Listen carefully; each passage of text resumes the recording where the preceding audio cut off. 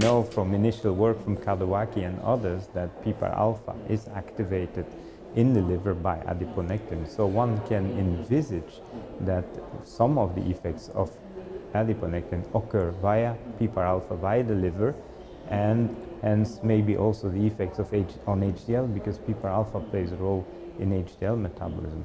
To really answer your question, I think it would be very interesting to test what adiponectin does in a model, nanomodel model, which has a lack of HDL biosynthesis in the liver.